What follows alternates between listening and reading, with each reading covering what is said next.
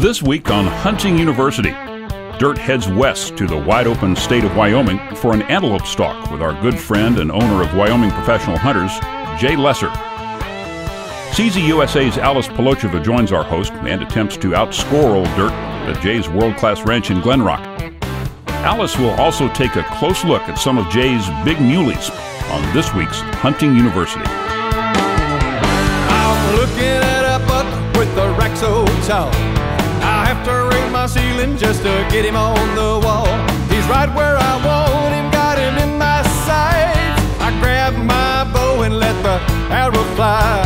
My heart's pumping fast, but my nerves are still. This seems like a dream, but I know it's for real.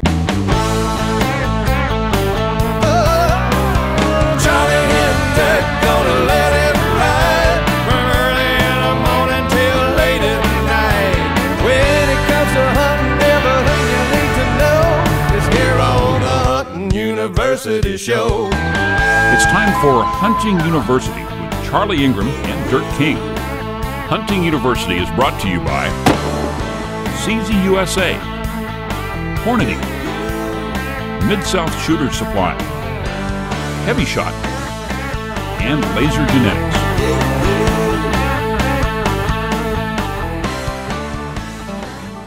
What about it, Jay? All those ones on the other side of the hill there, there's a couple of good ones. One's about a half-size replica of a big buck, and the others are two-thirds size replica of a big buck. I'm getting used to it, man. Today, our host Dirt King finds himself relaxed and in pleasant company. He's glassing the Wyoming pronghorn herd with his old hunting buddy, CZ USA's Alice Polocheva, and one of the West's premier antelope guides, Jay Lesser.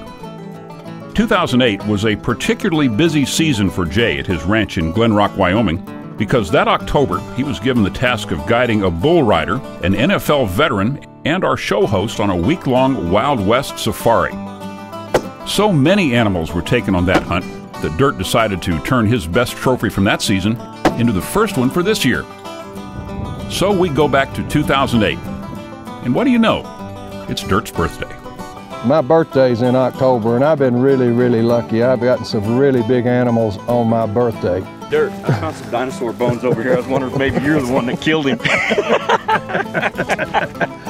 Yes, son, I was here hunting back in 1642, and I did shoot that dinosaur. So, 1642. That would make Dirt at least 366 years old.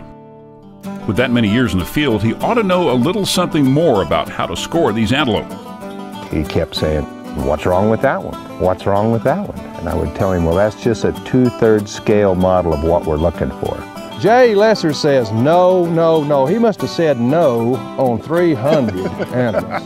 It's just gotten to be an embarrassment for me having this guy around, not knowing what's going on. And then when I take him to these places, nobody ever wants him to come back. John is the craziest of them all, completely out there in left field having a big time. So, with all the mutual respect flying around, it's a wonder Dirt has seen anything. But Jay has kept a keen eye on the prairie and has found the buck that sets the model for all the others.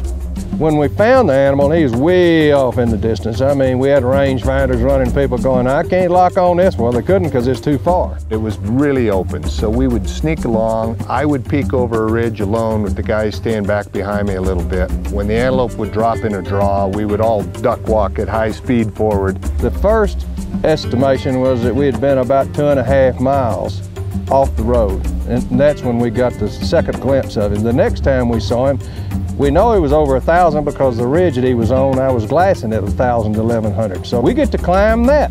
When we come up over the top of the last ridge, the antelope were feeding in the bottom. They didn't know we were there, so we were able to set up for the shot. And of course, these animals are far enough away from us, and we're configured so that they obviously cannot see us. I put the cross sticks down, and as they came up, Dirt got on it with the rifle. The animal moved forward slightly, and when he turned, we gave Dirt the range. It was 500 yards. He pulled the trigger, and he had his big buck. So there you go. You're on him. Good shot. You hit him. You got him. You got him. Good shot. You got him. I was having to wait till my heart kind of went ching-ching before I could touch her goat. 500. Holy mackerel. If you're interested in the greatest antelope hunt on the North American continent, let me tell you something. Jay is the king of the walk out here. So if you've got aspirations of booking an antelope hunt, mule deer hunt, elk hunt, call Jay Lesser. Looks like a shot. Huh? Look at that. You like him? I like him. Yeah, I do too. I like him, buddy. I like him too. You give us a run for the money, hoss. I believe Jay's got this game figured out. I think he's done it once or twice. With this big buck on the ground, Dirt can finally close the book on 2008. But don't worry, we'll have lots of action from this year when Hunting University returns. We're in Glen Rock, Wyoming with Jay Lesser of Wyoming Professional Hunters, and our guest, CZ USA's Alice Polocheva, is more than thrilled with her first day in the field.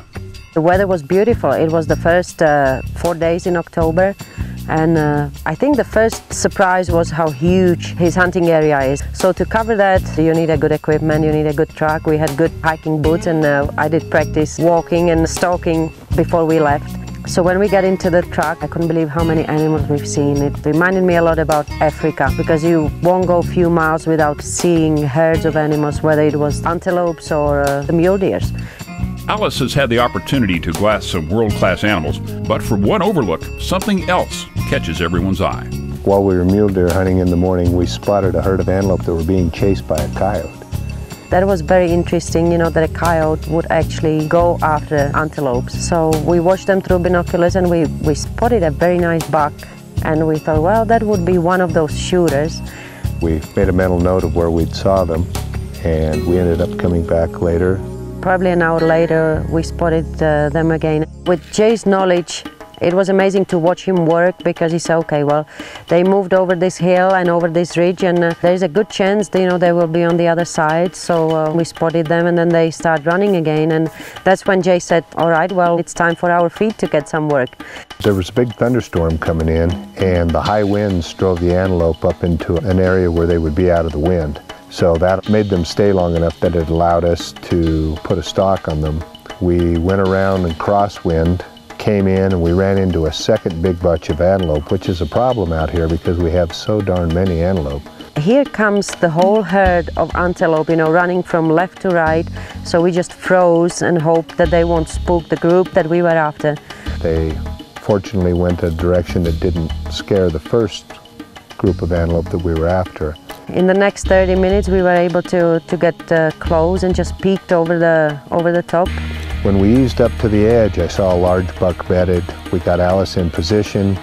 We were getting ready to shoot, and I realized that it just didn't look right. It just wasn't the right one. We looked around a bit more and found that they were tucked up underneath us. The big buck saw us. He stood up, and only his horns were visible. They took off running.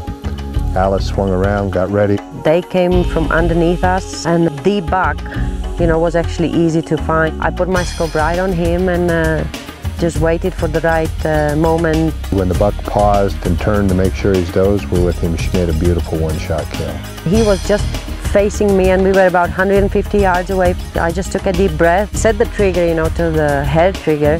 So just as I was breathing out, I just gently squeezed, and sure enough, he didn't go anywhere. That was beautiful. You just surgically removed him right from the center of the group. I guess with hunting, it's not just about the kill, but the whole experience, the feelings and emotions, and the experience when you actually have to work for it. And I felt I really deserved this animal. I believe he's well and truly expired. See right ear falls in comparison to that cutter? Most of them we've seen, this is right there. Right. This part. So he's got another ear before that, and then he hooks on top of that. That's what we were looking for. Yep, and he's got a very nice point. Yep, character point here. Been fighting a little bit. Yep. Super. Well, gentlemen, thank you very much. How many times have you and I been hunting now? Well, it's been, what, 3 years? 3 years. And several fantastic hunts, and this one was no exception. I tell you what, this gun has never failed me, and I would almost say it has been one shot per animal.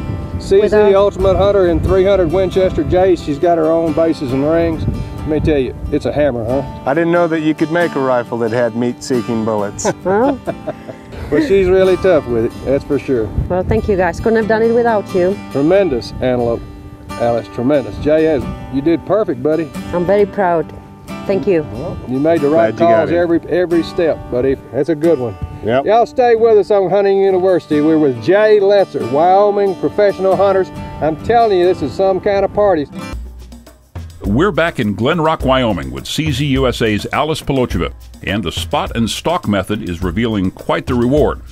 So this morning, you know, we got up again at 5:30, and it was the last day of the hunt. And I was a little excited because I knew, you know, I would really like to get a mule deer. So when we set out this morning, I just made a joke. I said, Jay, you better get me a nice buck by 10 o'clock. So we started, and Jay said, well, I've got a good feeling about the hilly area. We start glassing, and we've seen nice bucks, and I was almost, well, let's shoot something. Let's hunt. I would like to get my mule deer. And she said, no, wait, let's wait. Sound familiar? It's the same frustration that our host Dirt King has felt before when hunting with Jay Lesser. But Jay is not keeping Alice's trigger finger cold to be cruel. He knows that patience and selectivity produce the trophies that his guests could only imagine. During the course of the hunt, we looked at between 20 and 40 mature mule deer bucks a day. And a lot of them were nice, but we take such a limited number of them that I wanted to take something really special and something in an older age class. Sonny, we've seen a group of mature bucks, and it would be hard to pick up, you know, which one would be the right one. However, you know, we got a few seconds of looking at the group, and so we picked this nice mature buck with a big body. He was definitely older, had a very symmetrical rack. It was exactly what we were looking for, but they went straight away from us. And contrary to popular belief, mule deer don't always stop and look back. These bucks kept going, never offered a shot, went over the top of the ridge.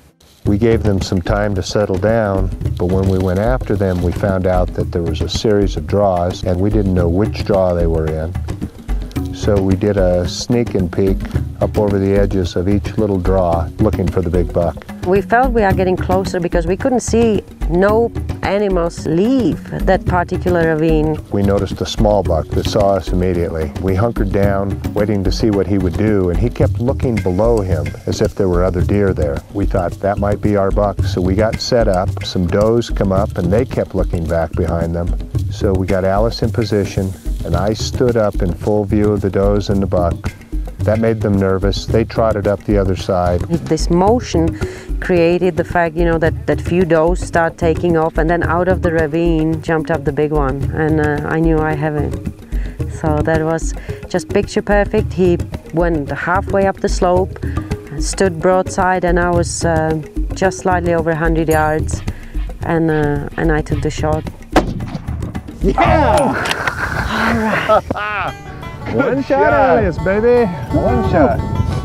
Not dead. I'm actually thinking that Jay's mama might have been a mule deer because he knew exactly where they That's are. exactly Could you believe right. that? See, he doesn't tell you his tricks. You got to watch him. See, what he was doing was watching the deer. Watch the deer. Use them does as pointer dogs, and they told us where the buck was. And then we used the buck's built-in instinct to go uphill to make him come up into our view. That was good, Jay. That was awesome. Thank you very much. Let's go take a look at this thing. Yeah. Just because this was another of Alice's one-shot wonders doesn't mean that the recovery will be easy. 100 yards in the prairie can feel like 2 miles if the terrain is rugged. But the treacherous climb into the canyon is quickly rewarded with Alice's first ever mule deer. Well, it was worth it. All the stalk, and you knew where they were. You are awesome, Jay. Well, I'm just glad I could talk you into passing them bucks up for the last 3 days to hold out for this guy. You see how this deer's face, how light colored he is? Most of them have been black right here. And his teeth, he's actually missing some teeth. This is the age class we're looking for. I guess 24 or 25 inches. All right, let's see. He has beautiful forearms.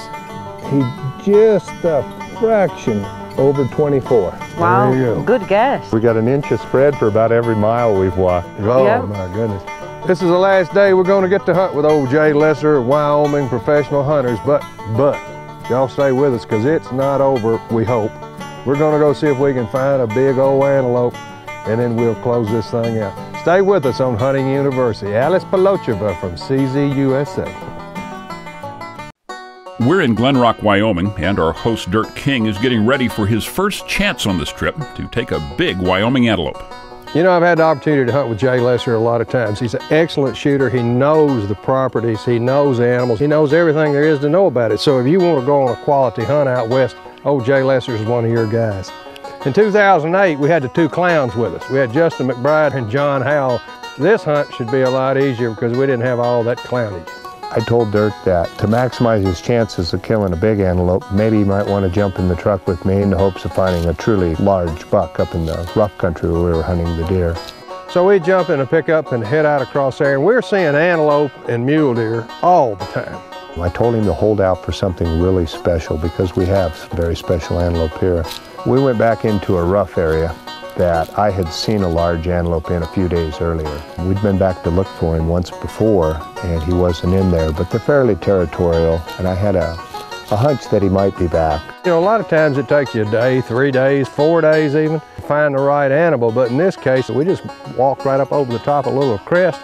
There they were, a pair of bucks staring us right in the face. The beauty part about Jay is he understands shooting so well that it's just an instantaneous thing. Jay picked up his binoculars, he looked at it, and we agreed, of course. When I finally told Dirt that's the one you want, he looked at me with disbelief because I'd told him so many times that too small, not big enough, that sort of thing. He said, 245. I said, roger that. I set the trigger, let her go. He hits the ground. We had a party. Pulled the trigger and the buck went down in a pile. That's when we realized we were a really long ways away from the pickup. Whew. Oh man. Man.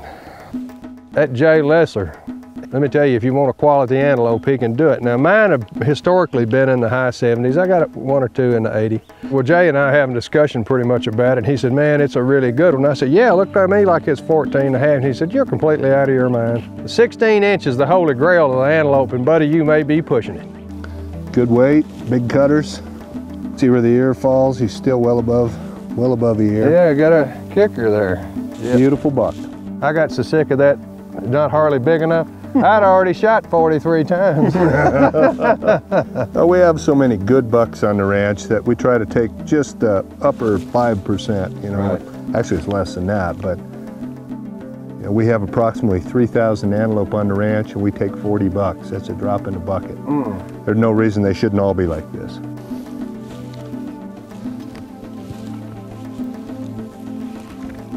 Oh, he comes out eighth shy of 16. 15 and 7/8. That's the 170 whitetail, that's the 350 bull elk. Yeah. That is an awesome one. That's the holy grail, 16 inches. This is the highlight of our hunt there. Well, I'm really tickled to death. I've had a really good 4 or 5 days. Yep. See how fast it flies? I can't even count. It's been a good time. If you have any aspirations of ever hunting one of these mammoth antelopes, go to Hunting University. There'll be a direct link over there and other information. Tell you exactly how you can get in touch with Jay Lesser. Glad to be with you. I know these people had a good time. I had a great time. See y'all again on the Hunting University.